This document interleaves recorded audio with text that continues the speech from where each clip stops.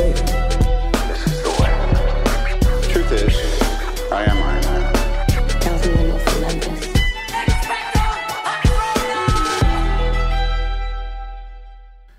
Hello, critics, non-critics, and friends. Welcome to the Film Optix podcast, where we take a glance into blockbusters, indie films, and everything in between. I'm your host, Christian, and today I'll be doing yet another 4K Blu-ray review roundup of 4 titles. And those movies are Challengers, Twister, Godzilla X Kong, The New Empire, and Abigail. But before we begin today's episode, you can listen to our podcast on podcast platforms around the internet. That includes Apple Podcasts, Spotify, Google Podcasts, and more. And if you are a new or seasoned listener to our show, we would love to hear from you guys. You can follow us on Instagram, Twitter, and Threads at Film Optix. That is Optix with an X.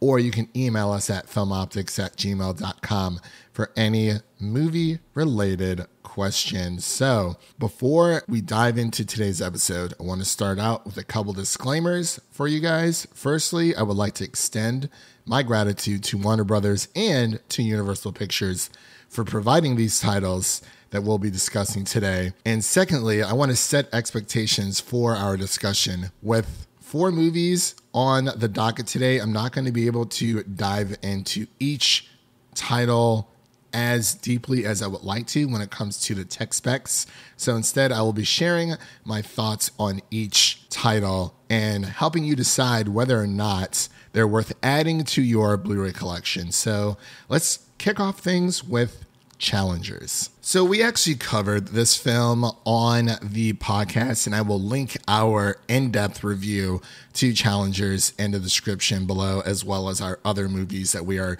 discussing here today. But this film is starring Zendaya, Josh O'Connor, and Mike Faist, and it's directed by Luca Guadagnino. And when I watched this for a second time on my couch for the Blu-ray release, I felt the same way as I did during our review, but I got a different perspective on what the entire movie was about. This is a film that requires multiple watches because the story is told through 3 people's points of view. And I joked about this movie, putting it on my letterbox, saying that it's the equivalent to the 2 guys, 1 racket type of situation.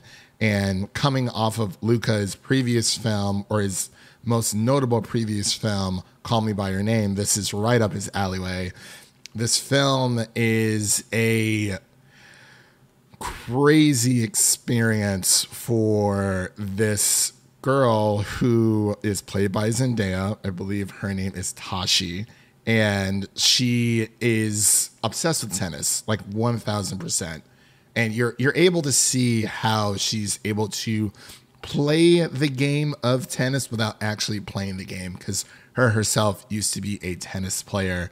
But there's a lot of non-linear storytelling here. And that's what I adore most about this movie, is that we get little pockets in time that we're jumping back and forth between. And honestly, when it comes to the special features and the audio and video, you know, this movie originally is, I'm kind of disappointed that we're only getting a Blu-ray release. I wish we would have seen this in 4K, because I think this is a beautifully shot film. The editing is phenomenal. And it's funny because I'm going through like the Letterboxd comments as I was preparing for this review, and someone by the name of Brian stated that for Challengers, everything is sex except sex, which is tennis. And I think that is a perfect way to describe this movie. There's love, there's betrayal. It is a sports movie all in all. I feel like I've been to Wimbledon and back by watching this movie. I've never watched a tennis game a day in my life, but I imagine this is an average day for Wii Sports players out there. If you know, you know.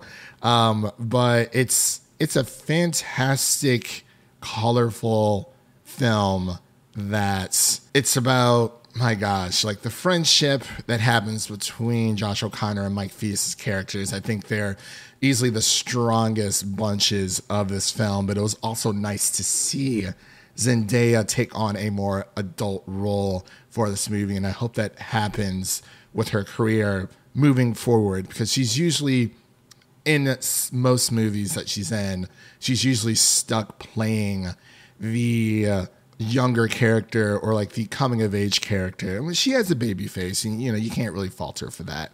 But I'm excited that she was in this film, that she's able to take on more of these adult roles. So, like I said, Two Guys, One Racket. It's a great movie, and there will always be a memory of a specific scene in this film. I'm not going to spoil it for you guys, of course. If you haven't seen it, you haven't seen it. But there's a specific frame in this film. If I ever play tennis, if I ever play pickleball, I will start off with my serve with that exact frame. And the great thing about this movie is that since it's only a Blu-ray release, you also get that digital code as well. It's only going to run you around $22 according to Amazon, Target, Walmart, Best Buy, you name it. So it's a great movie for a very, very cheap deal. And I think that's what I appreciate about it the most, is that you can actually find this in stores today as of July 14th, 2024. So great price, great movie. I would definitely recommend adding this to your collection, especially if you're a Zendaya fan or a tennis fan. So on to what is perhaps my favorite film of the bunch that I am reviewing today, is the 4K Ultra HD Blu-ray release of Twister. And if you live in the Midwest,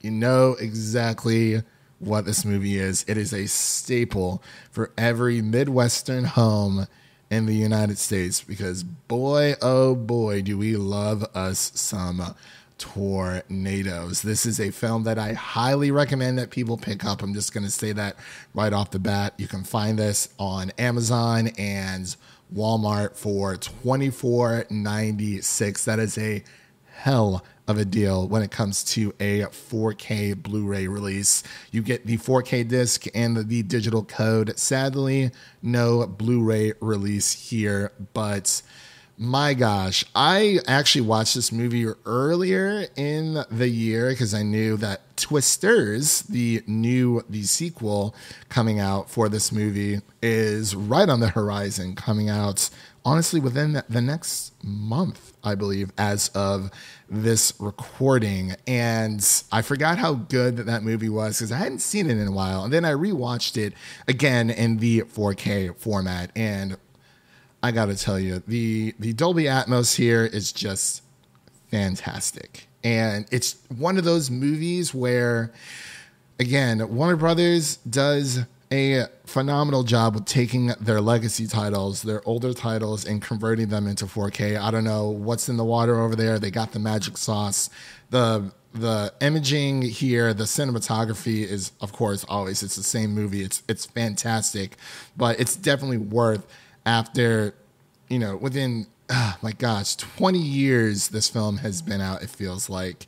I'm so excited that this movie coming to the 4K format is something we exactly needed, because I'm not entirely sure if you guys know, Twister was the first movie to ever hit the DVD format, which I think is a great movie to hit that format, and it's coming back. It was released on Blu-ray, and now it's here on 4K. The audio here is fantastic. I will say the special features are so-so. They're not terrible. There's a few audio commentaries here. There's a Legacy of Twister taken by Wen featurette, which is around 15 minutes, and there's a Chasing the Storm, a Twister Revisited featurette, as well as a few other things, as the Making of Twister, which I don't think we get a lot of that when it comes to new releases. Obviously, this is an older film, but it's still a great film, and everyone should see it. I'm so excited that the summer classic disaster epic, it has finally hit the 4K market. I've been waiting for this for a very long time.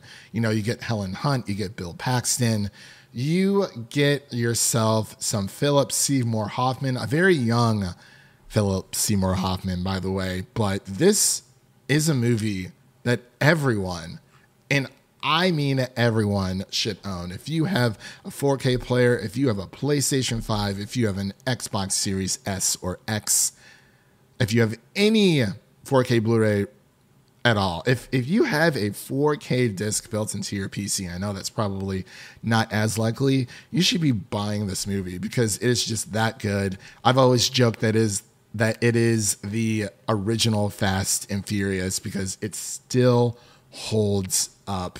I love this movie, and you should definitely add this film to your collection. Again, this film is only $24.96. You can find it on Amazon, find it on Walmart.com, Target, Best Buy, you name it. It's a great deal for a 4K digital code and the 4K disc itself. Again, a little bummed that it doesn't come with a Blu-ray disc, but it just seems that Warner Brothers and other studios are kind of cutting down the costs that way to where it's like, hey, we're going to give you the 4K disc, we're going to give you the digital code, but it's almost like if you're buying the 4K, are you really going to use the Blu-ray copy unless you want to give that to a friend, which in that case, I totally understand. I've done that before. But as I said, for the first time in 4K, you should be buying this movie 1,000%. And up next on our list, this is probably my least favorite of the bunch because as much as I love Godzilla and King Kong, Godzilla X Kong, The New Empire was more of a King Kong story than a Godzilla story. And I think that's fine. But I feel like if you're going to have both kaiju monsters in one film, I feel like they should get around the same screen time. I can't remember the exact amounts, but I know that King Kong screen time in this film was marginally greater than Godzilla. And the big bad of this film really focuses around Hollow Earth, which is like its own mini Earth within the core of our Earth, where King Kong is from, and he's trying to find his family. And I gotta say, though, I will say, since this is a review of the disc itself, we also covered this. I will link a description to the show notes below for this film. I gotta say, when it comes to the audio and visual quality of this movie, it is phenomenal. And this wasn't even my favorite Godzilla movie of this past year. That crown actually goes to Godzilla -1, which I'm still waiting on a Blu-ray release. I know it's on Netflix. I know the black and white version is on Netflix. And I know it's out in Japan on Blu-ray, but I'm gonna need a US release or just a general release of that movie. But I digress. When it comes to Godzilla X Kong, there's a lot to like here. When it comes to I guess you can say the Warner Brothers Godzilla movies, 9 times out of 10, the human stories always suck. But this time around, they weren't as bad because this does follow off the heels of Godzilla versus Kong. So it's about Godzilla and King Kong trying to live in the same world in a cohesive manner, but things kind of go awry with King Kong's lineage and the other apes that are about. But it is a movie where, of course, the kaiju monsters are always going to be more interesting than the human characters. And this time around, I cared a little bit more about the human characters because, again, this is more of a direct sequel to Godzilla versus Kong. And it's a great time. There's a few weird, shoddy CGI moments in here, but I can't help but root for King Kong when it comes to a lot of things. And I think that this movie has made him even more likable than before. And it is a great blockbuster film. I believe this is also coming to Max, formerly known as HBO Max, at some point in the future. For this movie, though, I would say if you're not like a big King Kong or Godzilla fan, I wouldn't say this is a must-have movie in your collection, because this seems like one of those like big summer blockbusters that everyone goes to see, and then only the hardcore fans of those franchise will go out and buy this movie on Blu-ray or 4K. So it's more of a matter of how big of a Godzilla fan are you. And I will say, compared to the previous two movies that we just covered for Challengers and for Twister, Godzilla X Kong, The New Empire, runs you around $29.95, and you're only getting a 4K Ultra HD disc and a digital code.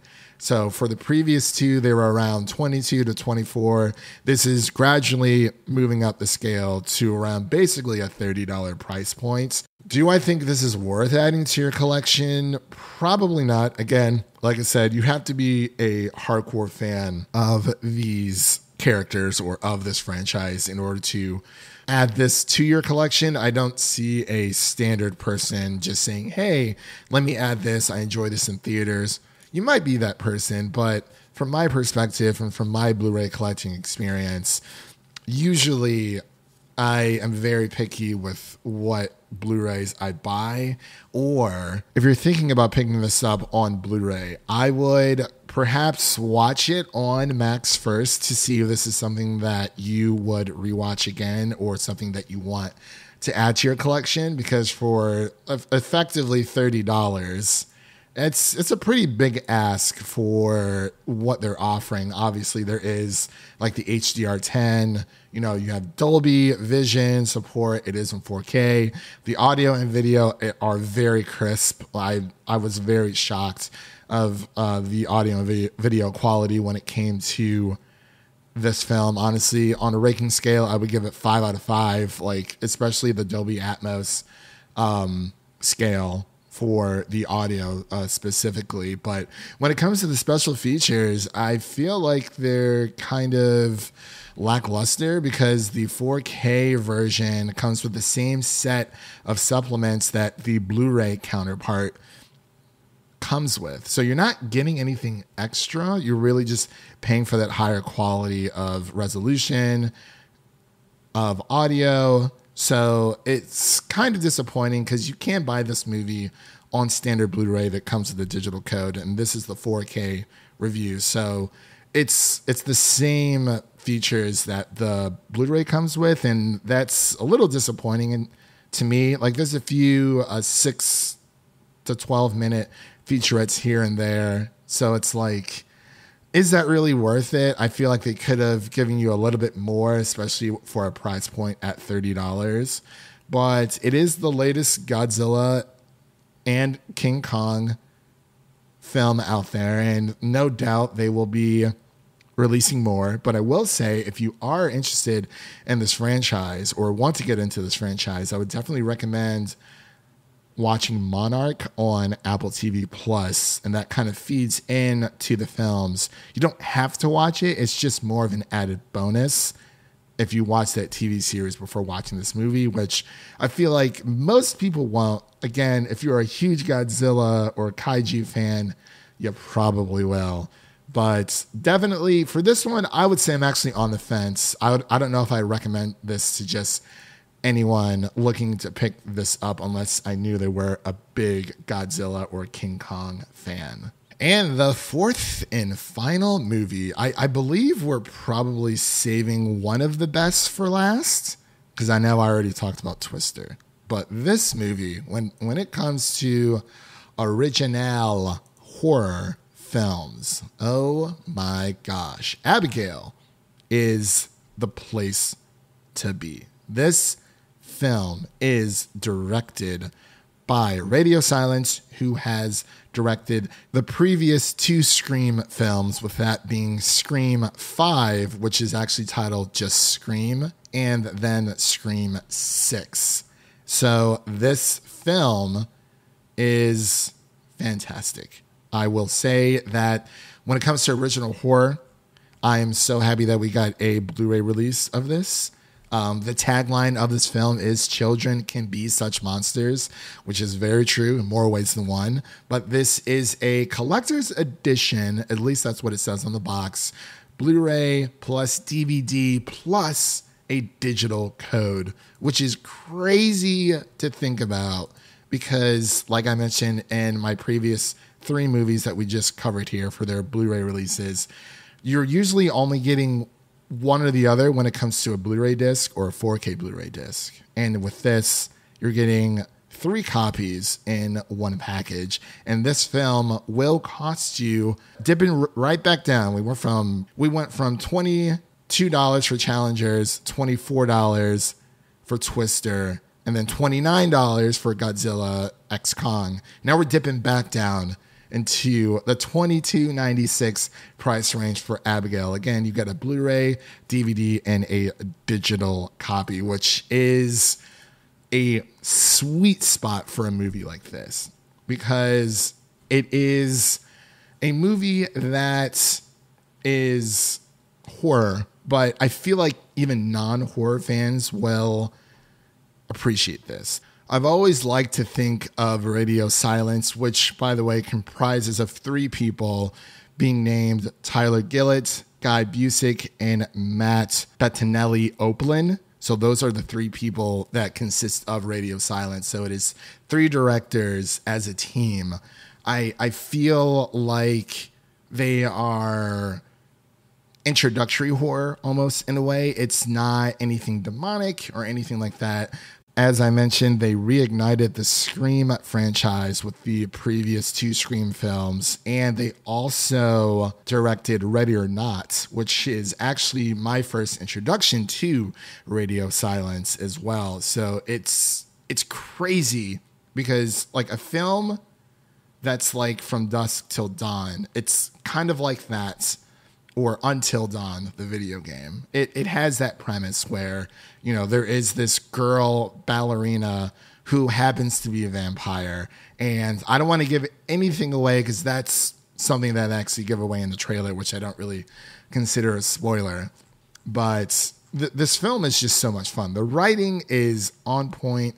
You have a fantastic cast here with Catherine Newton being one of the main stars, as well as Melissa Barrera, who also starred in those previous 2 Scream films that I mentioned earlier that Radio Silence directed. And my gosh, like we can sit here and talk about the audio and the video quality. It's going to be your standard Blu-ray. Like if I'm giving the video and audio quality like a quick review, I would say it's a 4 out of 5 for both because the audio is going to be that standard Dolby True HD 7.1 audio track, and the standard Blu-ray 1080p transfer looks great. But I will say, a little bit on the technical side, I did find out that this movie was actually shot in 4K, but there's no release for a 4K version of this movie at the moment. And I feel like I don't know if that's a good thing or a bad thing, because if they're transferring a 4K video quality and downgrading it or transferring it from 4K to 1080p, which is essentially downgrading it to fit into a Blu-ray, it can only mean that the 4K version will maybe possibly release at some point. And I know a lot of films that Universal does this specifically. They've also done this with Violent Nights, the Santa / Home Alone / Die Hard movie that David Harbour was a part of, and that was also released by Universal, where a Blu-ray release came out first, and then I believe it was no less than a year later a 4K version of that movie also released. So it's a bit backwards. I don't know why Universal does that. I've not reached out to them for comment, but overall, this is a great movie. Everyone should watch it, because if you're a horror fan, if you like vampires, if you like Catherine Newton or Melissa Barrera, you should watch this. You should buy this. This should be a part of your collection, especially if you are a big horror fan. Again, at $22.96, you can find this over on Amazon, Walmart, Target, Best Buy, you name it. It's just one of those films where I was blown away and I was looking forward to it, especially after the unfortunate news that Radio Silence had bowed out from the Scream 7 project that's happening over at Paramount, because I was really looking forward to that. But I love these directors. I will support them in any way that I can. And you should definitely pick this up to add to your Blu-ray collection. And that concludes today's episode of yet another Blu-ray Review Roundup. If you enjoy what you heard, make sure to subscribe to our podcast on your preferred podcast platform of choice. And make sure to follow us on Instagram, Twitter, Threads, at Film Optix. Again, that's Optix with an X. And don't forget to share an episode of our podcast with a fellow movie lover out there, whether it be your mother, your brother, or your significant other. Spread the love for the Film Optix podcast with the movie lover in need. And again, thank you so much to Warner Brothers and to Universal for sending these review copies over to me so that I can give you guys the tea on whether or not these are worth picking up. And I hope you do pick up some of these titles, because there's a lot of great ones in there. But thank you all for listening.